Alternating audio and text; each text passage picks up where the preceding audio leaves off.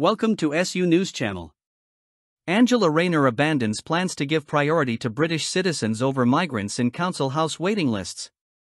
Angela Rayner was last night criticised for abandoning plans to prioritise long-term British citizens over migrants for scarce council houses. Labour's Housing Secretary has quietly dropped the Conservative proposal to introduce a UK connection test in social housing applications. Her department confirmed it would not go ahead with the reform, which would have meant only those living in Britain for at least 10 years could get on the 1.3 million strong waiting list. Ms. Rayner, who was investigated but cleared this year over the sale of her own council house, has been rebuked by rivals over the move.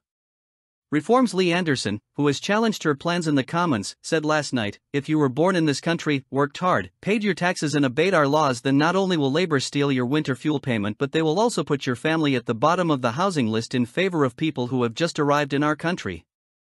Why? Ex-Tory Minister Dame Andrea Jenkyns said, "This is so wrong. I had a lot of former constituents waiting for years to get a house." A spokesman for the Ministry of Housing told the Sunday Telegraph, "The vast majority of councils have already adopted local connection tests and 90% of social homes go to UK nationals. Those who do not have a right to stay in the UK are already not eligible for social housing." Source: dailymail.co.uk. Please like, share and subscribe. Thank you for watching.